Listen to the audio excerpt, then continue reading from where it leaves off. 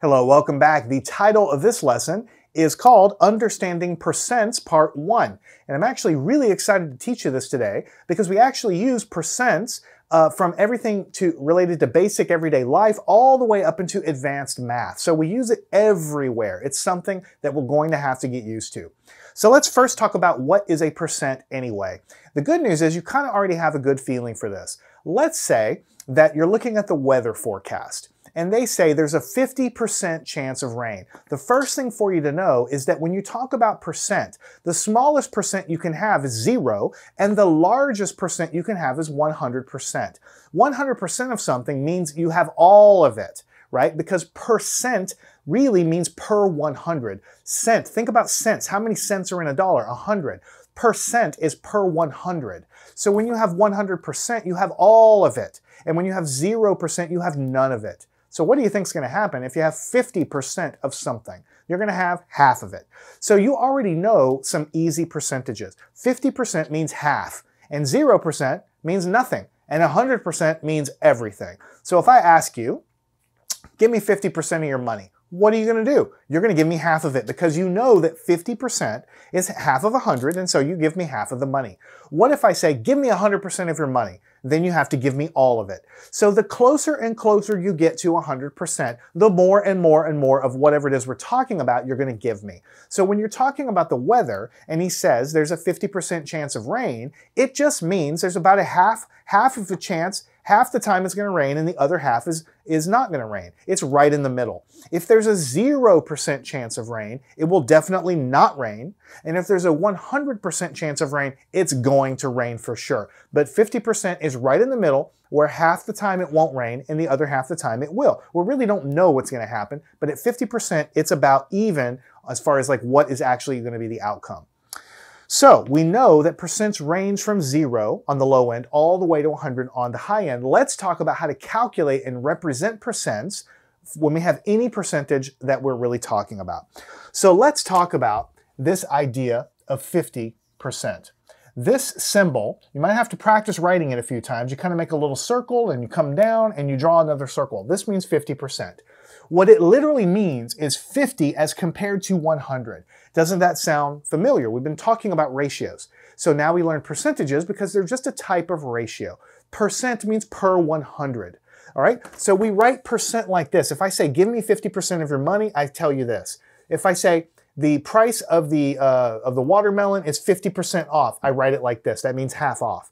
If I say it's going to rain with a 50% chance, this is how I write it. But there are other ways to write percentages, right? What does a percent actually mean? 50% actually means that it's 50 as it compares to 100. Because remember, percent, this symbol means per 100. So 50 per is the line and 100 is down here. So this symbol means per 100. So this thing means exactly the same thing as 50 divided by, or fraction bar, 100. So let's talk about what would happen if we actually did this division, 50 divided by 100. So what we're going to do is I'm going to divide it for you the first time, and then I'm going to show you the simpler way to do it. Let's take 50 and let's actually divide it by 100, because this is what it is. It's a division, or fractions are all division, right? So notice you have a 50, you have an invisible decimal point here at the end. And so we're going to say, how many times can 100 go into 50? It can't. So we're going to drop a 0 at the end. How many times can, and don't forget your decimal is going to float right above there. How many times can 100 go into 500? So 100 times something is 500. There has to be a 5 here. And when you multiply, you'll get 500. And you'll subtract, you get a 0. So we can basically stop because we've got a remainder of 0. What we figured out is if we take 50 and we divide it by 100, the answer is 0.5, which is another way of writing 0.5. So what we're trying to show you is that there's different ways to represent percentages. Every percent can be converted to a decimal. And the way you convert it is you take the 50 and you just divide it by 100, because that's what percent means. And when we do this division, we figure out that the decimal equivalent of this thing is 0.5. So this is another way of writing 50%, 0.5. All right. Now let's take a look at this fraction one more time. What if we don't do the division and actually get the decimal? What if we come down here and we say 50 over 100 as a fraction? I can simplify that fraction, right? Because 50 on the top and 50 on the bottom, I can simplify it. I can divide the top by 50 and the bottom also by 50. And what will I actually get? 50 divided by 50 is 1, and 100 divided by 50 is what? 2. So I get an answer of 1/2. So up here I will also say that this is also equal to 1/2.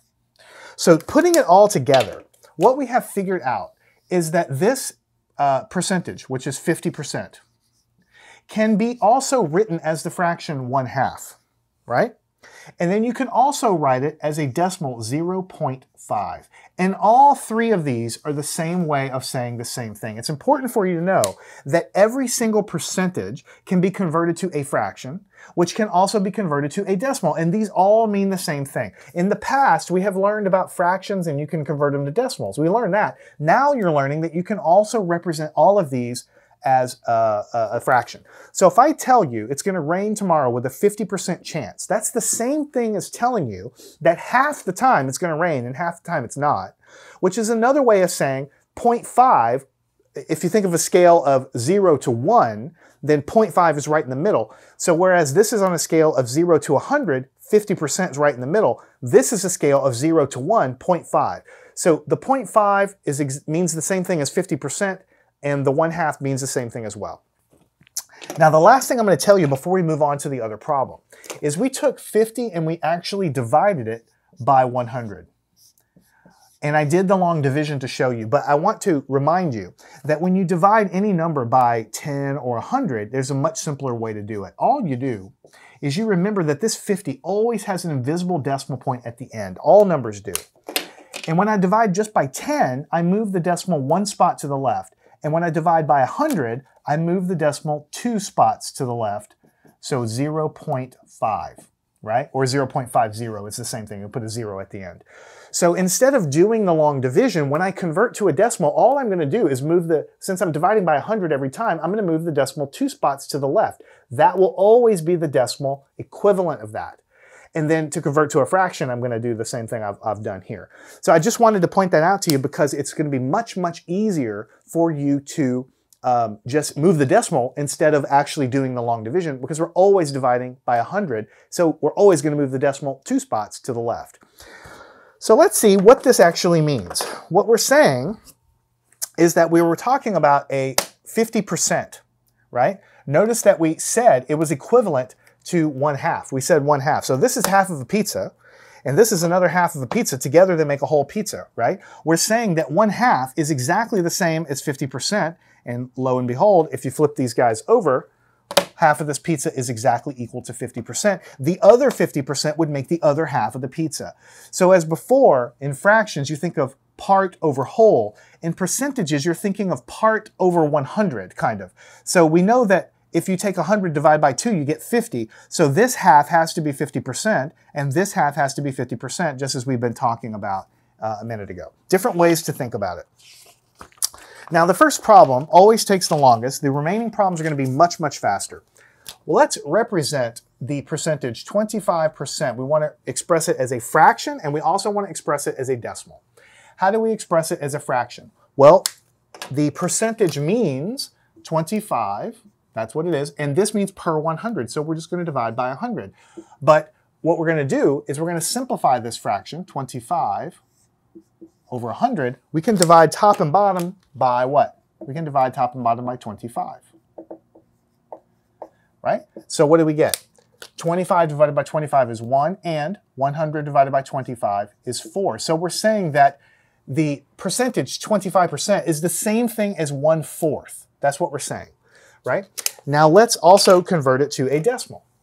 When we're doing 25 divided by 100, it's going to be faster for us to write the 25 down. The decimal point is always at the end, and since we're dividing by 100, we move it 2 spots to the left, and so the answer here is going to be 0.25 as a decimal. So what we're saying is that the fraction 25% can also be written as a decimal 0.25, and it can also be written as a fraction 1/4. These are all three the same thing. So let's go and take a look and see if we can understand that. So we basically said 1/4 is the answer to this. So if we build a pizza out of fourths, here we have 1/4, 2/4, 3/4, 4/4, right? What we're saying is that this 1/4 is really equivalent to 25%. This other 1/4 is equivalent to another 25%. This other 1/4 is equivalent to another 25%. And then this final 1/4 is also equivalent to another 25%. Of course, if you add all the percentages up, and you get a whole, you should end up at 100%. And that's what we get. So this fourth over here is worth 25% here, which is what we basically are showing you, that 1/4 of a pizza is the same as 25%. And then as a decimal, it's just 0.25.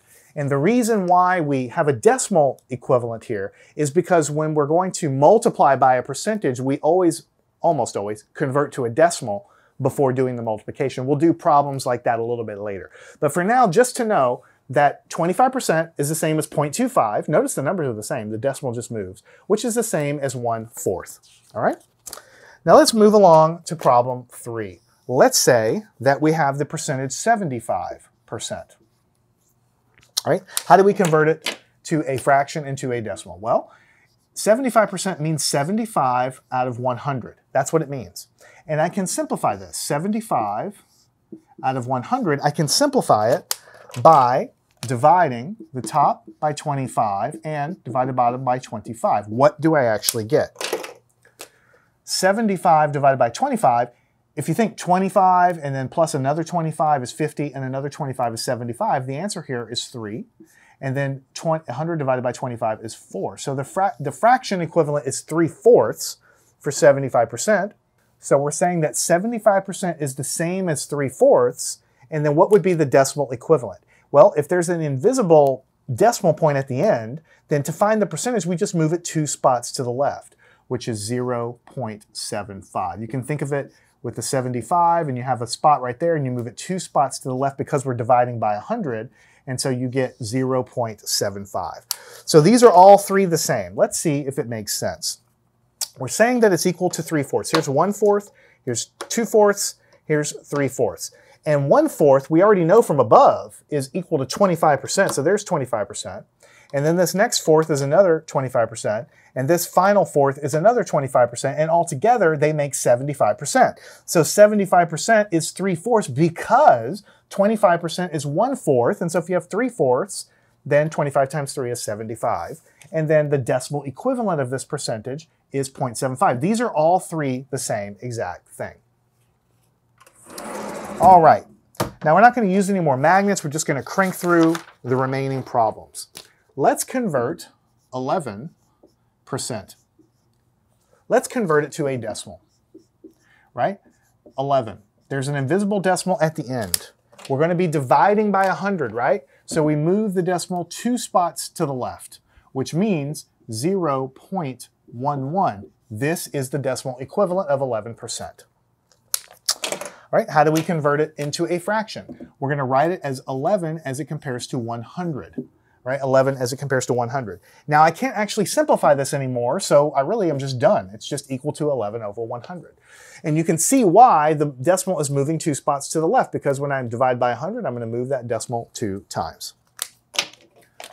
All right. Next problem. What about 14%? What about 14%? How do I convert that to a fraction? It's going to be 14 over 100. These are both even numbers, so I can divide top and bottom by at least 2. And what do I get? 14 divided by 2 is 7. 100 divided by 2 is 50. I get 7/50. This is the fractional equivalent of 14%. The numbers look totally different, but 14 as it compares to 100 is the same fraction as 7, or when you simplify it, is the same as 7/50. So these are equivalent. How do I convert this into a decimal? Well, if I'm dividing by 100, then I'm going to move that decimal 2 spots to the left, which means it's going to be 0.14. So instead of doing the actual division, I just know I'm moving 2 spots to the left. So 0.14, same as this, and this fraction is the same as this. Notice that 11% and 14% are very small percentages close to zero. So the decimal is also very close to zero, and the fractions are also pretty small. 11 out of 100 or 7 out of 50, those are pretty small fractions because the percentages are small in those cases. All right, we're on the home stretch. Let's take a look at 9%. How do I convert that to a fraction? Well, it's going to be 9 out of 100. Can I simplify this? Well, actually, I can't. I cannot divide top and bottom and make it simpler, so this fraction is the same as 9%. How do I convert it into a decimal? Well, I'm going to take a 9, which is a decimal point here, and I have to move it 2 spots to the left. So I kind of have to insert a 0, making it 0.09. This is the decimal. Because if I started here and moved it 2 spots to the left, I have to insert that 0. So 0.09 is the decimal equivalent, and this is the fraction equivalent. All right, only a couple more. Let's take a look at 45%. How do I convert it to a fraction? 45 divided by 100, or out of 100. So I'm going to simplify that as 45 out of 100. And in order to simplify that fraction, I'm going to divide the top and the bottom by 5. They're both divisible by 5. And so 45 divided by 5 is 9, and 100 divided by 5 is what? 20. So the fractional equivalent to this percentage is 9/20. What's going to be the decimal equivalent? By now you can see that there's a decimal here and you're dividing by 100. All you're doing is moving it 2 spots to the left. So it's 0.45. This is the decimal equivalent of that percentage, and here is the fractional equivalent. All right, I think only one more, maybe there's 2 more. Let's take a look at 20%. How do I convert that to a fraction? 20 over 100. And I can simplify this one, 20 over 100. I'm going to simplify it by dividing. I know I can divide by 5, but I can also actually divide by 20. And so 20 divided by 20 is 1, and 100 divided by 20 is 5. So the fraction 1/5 is the same as 20%.